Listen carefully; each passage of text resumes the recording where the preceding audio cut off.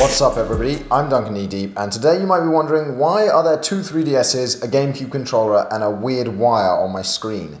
And you should be able to guess from the title, but I'm going to be talking about a 3DS modification today. It's going to be a Gamecube modification for the 3DS.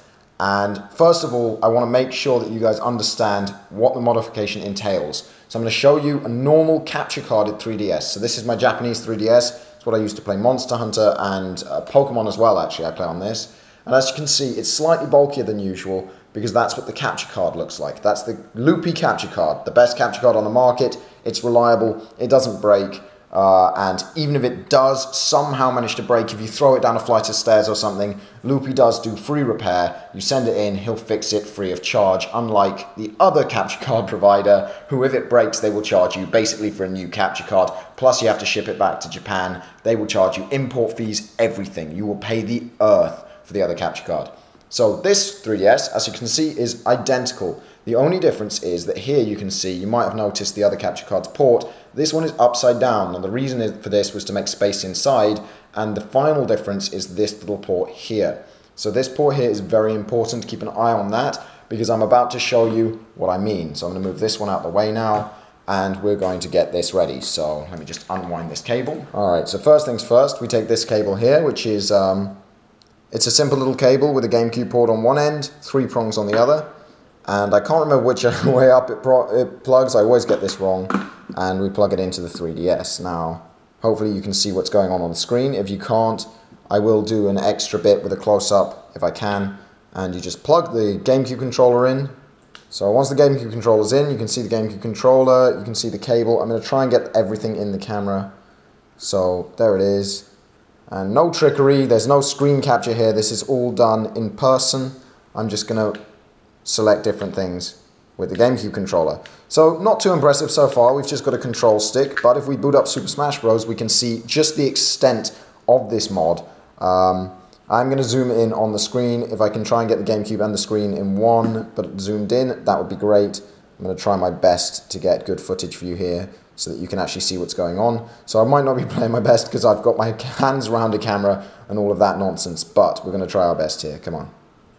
As soon as Smash Bros boots up. So here we go, we've got Smash Bros. Sorry, it's a downloaded copy, it sometimes takes a while to boot up on the 3DS. The new 3DS boots it a lot faster, so yeah, props to the new 3DS. So if we go into a match here, and we're just going to select a character, and set it to stock. And yeah, you guys might have seen another mod online of the similar thing, but it's got a huge card, a massive ugly card on the back of the 3DS, and it really doesn't work very well. It doesn't have C-Stick, it's very unresponsive. This is the one and only Loopy mod made by Loopy. I'm going to link his website down below if you want to go and get a capture card, but as you can see, I can do everything with this. I can throw that, I can even, and this is the important part, use the C-Stick. So the C-Stick is programmed to work with this mod. As you can see, I can do C-Stick smashes, I can do running up smashes, I can do everything you want with the C-Stick. And the best part of that is, if you watch a normal smash attack using just the side and A, you can see the character flash. Flash once, you know, it's a delay.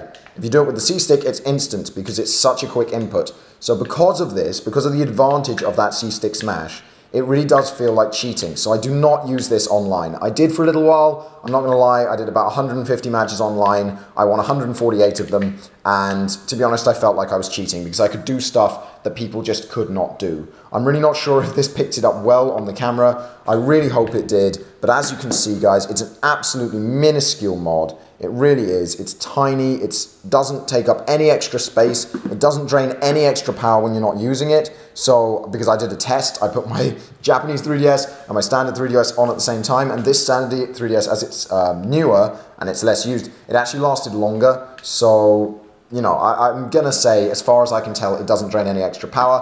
I hope you enjoyed this video, guys. I will be back with more Smash Bros videos later. I know I've kind of abandoned that For Glory series. I've got to say, once I started using this controller, I couldn't stop. I couldn't go back to using the 3DS.